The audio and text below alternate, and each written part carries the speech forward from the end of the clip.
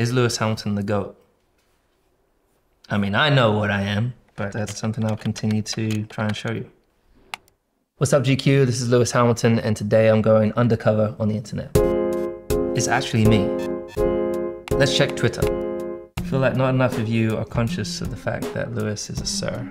Yeah, I mean, it's only an English thing, isn't it? So I think it's pretty cool to be a knight of the English realm, or whatever they call it. Yeah, it's a shame it's not back in the day, because back in the day, they, you know, when you watch movies, the knight could go around and knight his friends or other people. I'd be knighting all my friends, but I can't do that now. I said nobody thought about telling me that Lewis Hamilton's afraid of onions for some reason.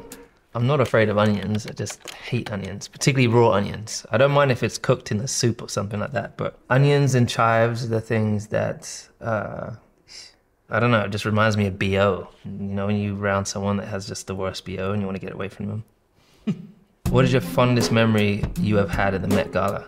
Oh geez, these two pictures. I think the blue one was one of my first times that I went. I think my fondest memory is the last time that I went. It is such a glamorous and beautiful event, and you feel really privileged to have the opportunity to go. But I kind of, over time, I was kind of like, okay, I've been a few times. I felt like I wanted to utilize the opportunity to help people. So I felt like I was like, maybe that's a good opportunity to bring some great young designers that perhaps would never have the chance to go to the Met, and really kind of put the spotlight on them, in which we did. It was really beautiful to see the attention they got doing covers and styling people within Vogue, getting the CFD award. Just to be a little bit part of that really like made me proud to be a part of. You can eat only one food for the rest of your life. What are you choosing? One food for the rest of my life. Oh, geez. Like one meal? I think that's a difficult one. I think it would be a curry. I love Indian food. There's one food that I do eat all the time when I get home, and it's just minestrone soup. And I just have the same minestrone soup all the time. I don't ever get tired of it, so. Or avocado toast. Super easy. What's this? Kora? Now on to Kora. What obstacles has Lewis Hamilton had to overcome during his career? Well, I mean, it's been a long period of time that I've been racing since I was 8. Obstacles were funding, finding sponsorship and support was key to me getting to where I am today. Not really fitting in a sport which was white dominated and wasn't an area that was diverse. We were the only black family on the scene, so experienced a lot of racism, a lot of pushback. And so just trying to fit in and struggling with that acceptance was a big obstacle to overcome. Failure in my sport, you're constantly faced with challenges. You can't always win, naturally. The natural highs you get are amazing, and then you have these lows. The challenge of the mental side, mental stability, mental health has been a huge part of my whole journey. Probably since I was 11, I would say, is when it really started to become a real challenge. I went to do karate when I was 6 because I was getting bullied at school because I wanted to be able to protect myself. And then I was seeing other kids getting bullied and I wanted to be able to help them. But when I step in, I'll just get beaten up too. And I was a small kid. So those are things that I encountered and I wanted to be able to overcome. What exactly are the things that Lewis Hamilton is good at? And then someone's answered he's probably the best on the grid under the brakes, which is a big part of why he turns in good laps and good at overtaking. That is definitely an element of one of my strengths that actually started from Right House. My dad, when we started racing when I was 8, my dad went and stood on the track and he was watching like the quickest kid at the time. There was like 2 or 3 kids at the fastest in the class that I was in, and he went and stood where they were braking. And then he made me brake. And then he walked like several meters later, 5 meters later, whatever. And then he said, this is where you brake. And I was like, yeah, but Dad, I can't brake there. And at the time, believing that can't, it was a part of my vocabulary, he says, yes, you can. So I would practice, try and brake there, spin off. And over time, after 1,000 tries or whatever it was, eventually I could brake there. It just shows that firstly, there's no such thing as can't or can't, whatever the Americans say. And then when you fail, you try again. You fail, you try again. There's no such thing as actually failure, it's just a lesson. The animal F1 reviews back every single outfit that Lewis Hamilton won in 2023 season. I wonder what he would choose as his favorite of the season. I mean, I don't remember them all. There's a lot of outfits of 2023 season. One of my favorite pieces was Vegas. Donatella Versace did me a custom jacket. I didn't actually wear that to the track. I wore that like Sunday night. That was very special. Back to Twitter.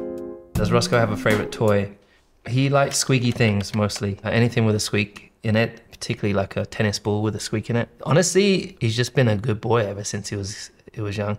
There was one time I was home in winter when Coco was around, and for some reason, I don't know, maybe it was jet lag, but one of them was pooing in my bedroom. In the middle of the night, the room started smelling, and one of them kept pooing in the exact same spot, which was right over like a vent. So the smell was just hitting me and waking me up. And I just remember Roscoe just sitting there like it wasn't me, Dad. Lewis Hamilton's in Fortnite. Yep. I got the opportunity to be in Fortnite. It's a game that I've played for a long time, but I said only if Roscoe could be in it. They were like, no problem. So Roscoe is like in my jetpack, like hovering behind me as he's my sidekick. Everything we know about the upcoming Lewis Hamilton Brad Pitt racing film project, which the F1 star says it would be the greatest racing movie ever. A racing Top Gun, please let this be true. It is one of the most exciting things that I'm fortunate to be a part of. I'm learning a lot. From the beginning when we were sitting with Brad and, you know, Aaron the writer and Joe. I think from my perspective, just trying to make sure that it's authentic. It's as authentic a racing movie as possible, which, having watched a lot of racing movies, is one of the most difficult movies to depict, I think, and to capture. Obviously the technology is much more advanced than it was back in the day when they had, you know, the cameras like sellotape to their heads. I love watching movies since I was a kid. Seen like Interview with the Vampire 1,000 times, seen Top Gun and all these great movies where you see these individuals who bring these movies to life. And then to be standing with Brad talking about racing and him wanting to learn about racing and explaining them to him from the breaking point to the turning point to apex, all these different things, and then being on the track with Brad and having him drive. We were in LA and we went to this track and I showed him around and nearly put the car on a wall, actually. I was just on the edge. Wasn't really near, but he's hair-raising moment. He's got a real knack for it already, so he's just been working on honing on that skill. But every now and then you're just like, oh shit, that's Brad. Can you please ask Lewis Hamilton what his 4 favorite films are? Oh shoot. Coming to America, Trading Places. The new one is 6 Degrees of Separation, and then Scarface. Is there anything that you can't do? Yeah, I'm terrible at languages. I'm terrible at tennis. Not very good at golf. Terrible at maths. There's plenty of stuff that I'm not good at, but whatever it is, I still give it a go, even though I might not be the best at things. I still try. I keep trying and just never give up with it, even if you get frustrated. Back to Twitter. We want to know when you're going to be releasing some music. Yeah, jeez. I've done music for such a long time. I think I started doing music when I was like 16. Properly record my first song till I was about 21. But I have some new stuff, so we will see. One of my bedrooms at home I have set up with some really great speakers. So I have my own little setup and I just record myself. When I'm in LA, more often than not, I'm going to a studio. Of recent, we rented a house in December and did this whole writing camp, and I had a whole group of people with me, that massively talented individuals, and we had 3 rooms and I was bouncing between each room. And so I did that, and when I was in Jamaica I was doing music every day. I've got some new stuff, I need to finish it, put it together, and then maybe I'll share it with you. What's your favorite drink? The wife wants to know. Honestly, I don't like promoting stuff, but my favorite drink right now is Amave. It's my non-alcoholic tequila that we've spent the last like 20 months putting together and going through the whole tasting process, going out to Mexico City and out to Jalisco where tequila is made, understanding the process, and that's been so exciting. And see something born and then something that you generally love, you know, because I don't drink, so it's a perfect one to be able to wind down, particularly after a long day. How do you pick the countries to travel to when you're on your break? And are there any on your bucket list? There are. I have been to India, but I've not actually traveled through India. I really want to go back to India. One of my dreams is to travel, hike through the Himalayas. I want to climb Mount Everest one day. That's definitely on the bucket list. There's still a lot of countries in Africa that I really want to visit, like Nigeria, Ghana, Madagascar. I mean, there's a lot there that I still haven't been to see and experience. I've downloaded this app and I've put in all the places I've been. I think it's called Bin.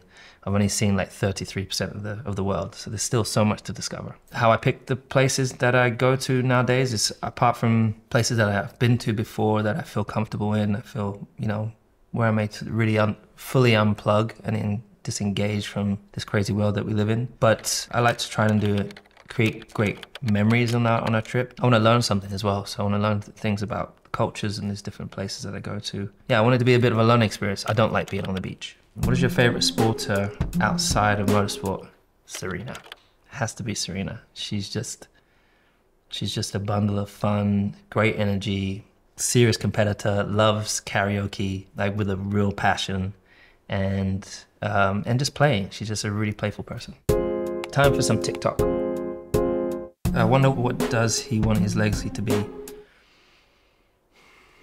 That's a difficult one to answer short, but I think helping people is something that I'm passionate about. Education, knowing that my education was probably the worst part of my life, and it is for so many people that are struggling. So many people don't have access to education, but so many people are being excluded within schools. So many people are struggling with so many different things going into school, mostly often affected from things that are happening outside of school, whether it's on the way to school, whether it's social settings or at home.